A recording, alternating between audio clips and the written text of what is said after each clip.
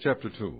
You must teach what is in accord with sound doctrine. Teach the older men to be temperate, worthy of respect, self-controlled, and sound in faith, in love, and in endurance.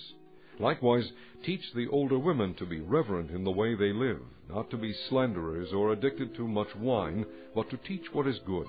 Then they can train the younger women to love their husbands and children, to be self-controlled and pure, to be busy at home, to be kind, and to be subject to their husbands, so that no one will malign the word of God.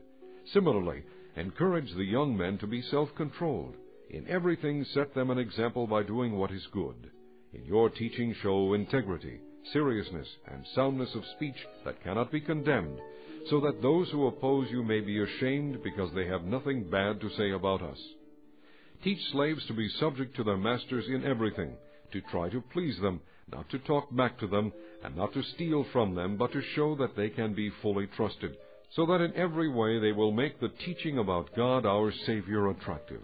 For the grace of God that brings salvation has appeared to all men.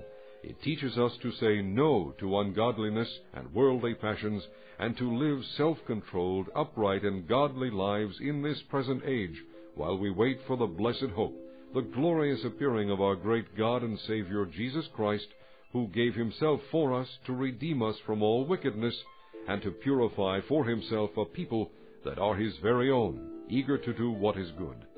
These, then, are the things you should teach. Encourage and rebuke with all authority.